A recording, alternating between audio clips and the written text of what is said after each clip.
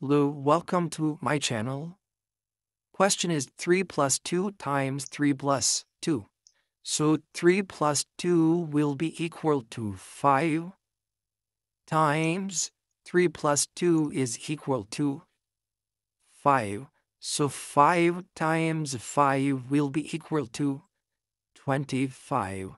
But the condition is answer is not 25. It means this question is wrong. So let us solve it again in proper order of operation. Mean according to Pemdas. We have to solve first of all parentheses. So parentheses is here. We will get 3 plus 2 times parentheses have 3 plus 2, which will be equal to 5. Now we have to sort of multiplication, so 3 plus 5 twos are 10.